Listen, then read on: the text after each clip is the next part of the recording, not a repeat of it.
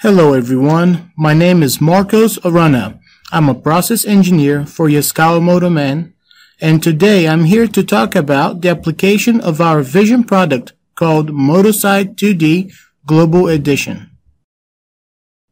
The two most common applications of vision guidance in industrial robots are fixed camera and mobile camera setup. Before we go any further, the materials I used in today's video are DX200MH24 robot with the latest software version as of February 2016, version 1.94. Yaskawa private label camera MS300, which corresponds to Cognex model 7402. MotoSight2D Global Edition version 5.2.0. Insight Explorer version 4.9.3. And to better illustrate the application, I'm going to use MotoSim EG VRC 2015 Service Pack 2. Let's introduce a few key terms that I'm going to use freely throughout this video. Work distance. Distance between the lens to the target object. Focal length.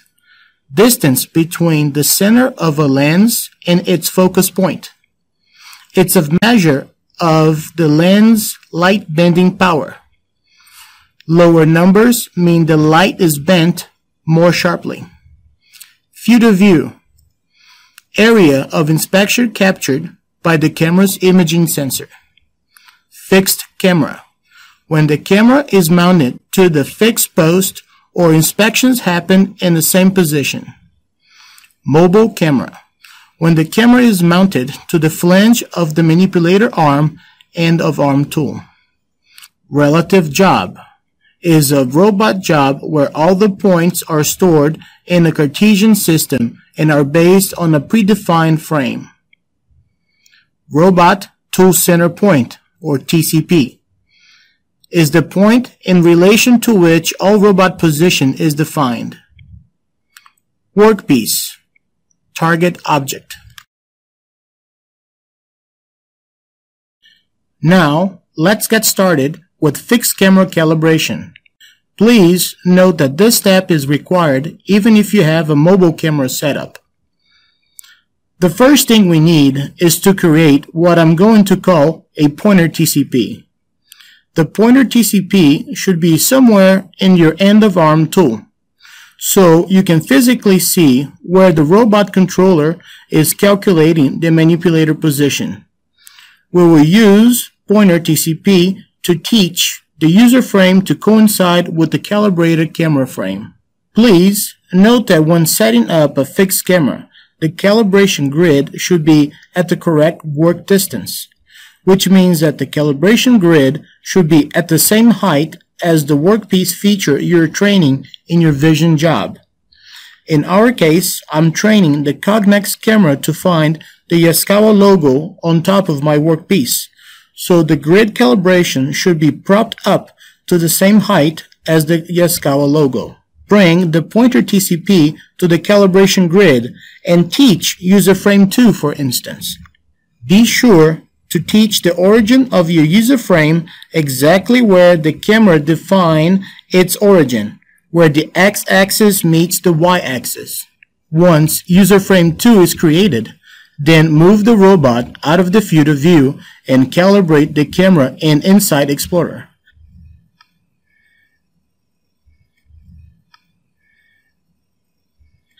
Make sure that the grid spacing in Insight Explorer matches the grid calibration used to teach user frame 2.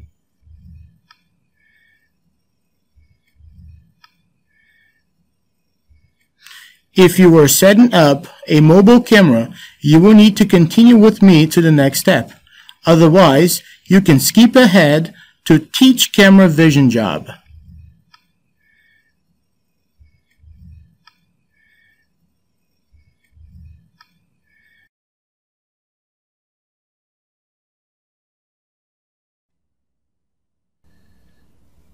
Recapping, so far we calibrated our camera with the Vision calibration grid.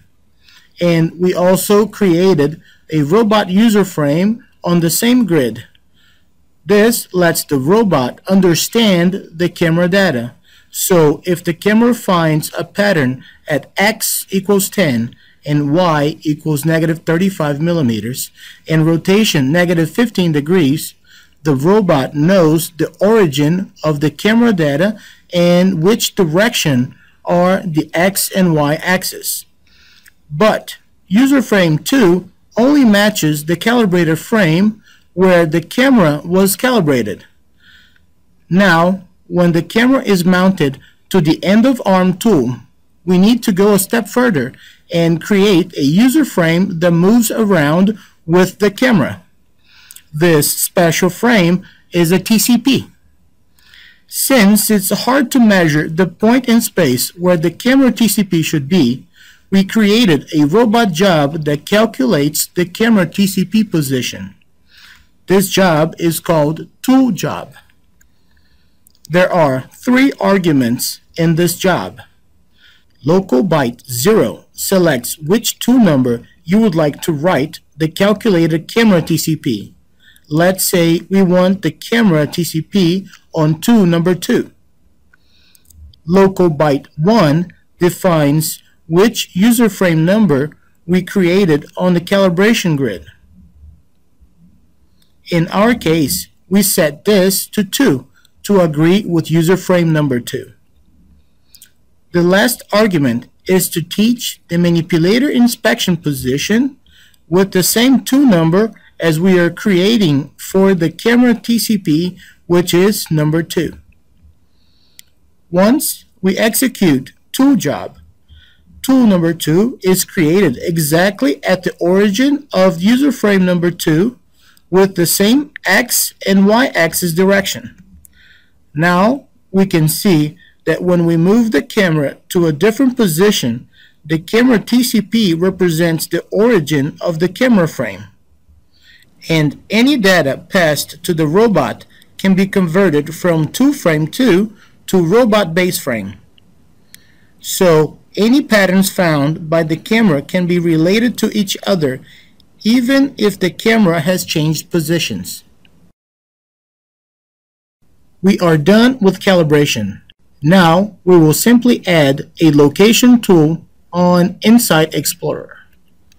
Let's select PatMax pattern. Teach the model region and size the search window appropriately. Be sure to change the tool parameters to suit your process. In our case, let's change the tool name to Yaskawa pattern. Set threshold to 65 and open the angle range to plus or minus 90 degrees.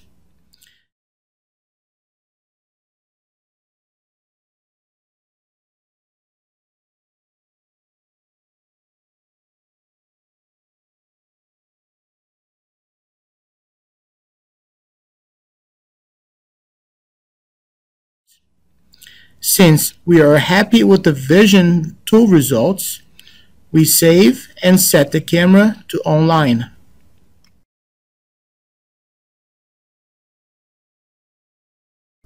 Now, let's bring the data from the Vision tool programmed in Insight Explorer to the DX200. We are going to use the MotoSight2D Teach Bandit application for that. Go to Associate Variables and you will see all tools created in Insight Explorer on the left column. The middle column displays the controller variables available for assignment. On the left, you can see previous assignments. Let's assign Yaskawa pattern location to P5 and Yaskawa pattern pass to B5. It's important to note that the user frame number box and camera TCP number box. If you have a fixed camera, the number in the user frame box is the only thing you need. However, if you have a mobile camera, the camera TCP is the most important argument. and it's recommended to set the user frame box to the number of the user frame we created for the grid calibration. If an undefined user frame number is selected, the P variable that uses it becomes invalid. All assignments are done. Please save, then return to the main menu. At this point, you can close the Teach Panel application. There are many other things you can do here, but we're sticking to the basics for now.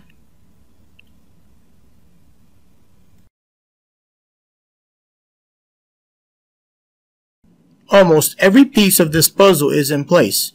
Camera and robot are calibrated, vision job is created, and the data from the Cognex camera is assigned to robot variables.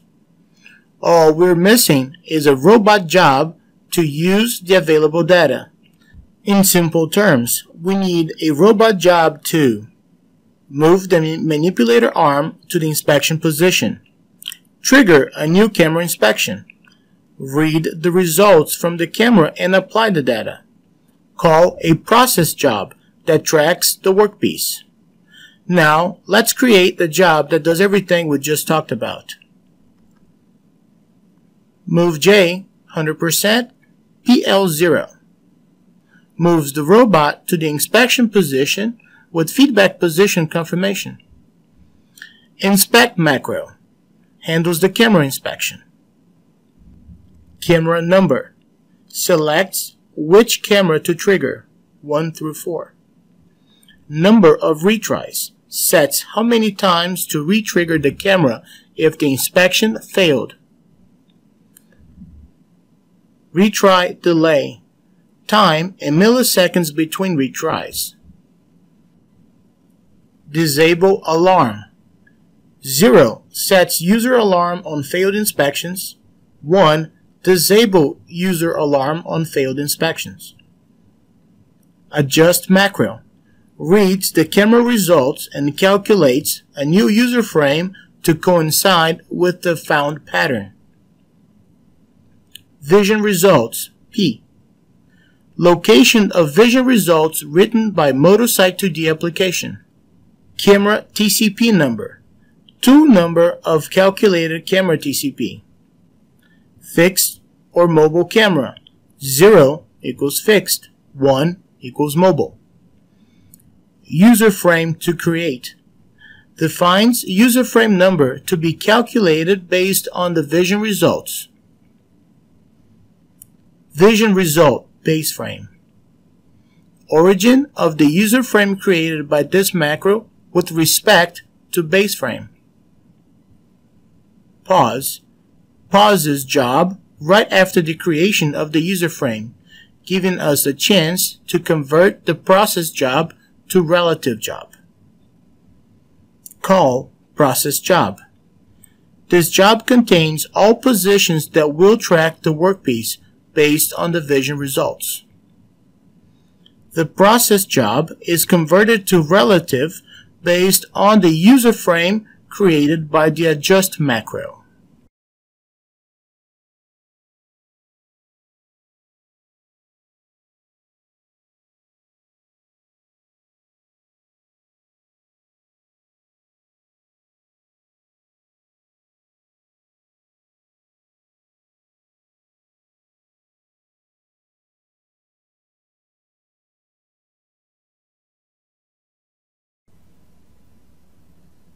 Since we created the user frame based on the vision results and converted the process job to relative job, we can go back to the adjust macro and set the pause flag back to 0.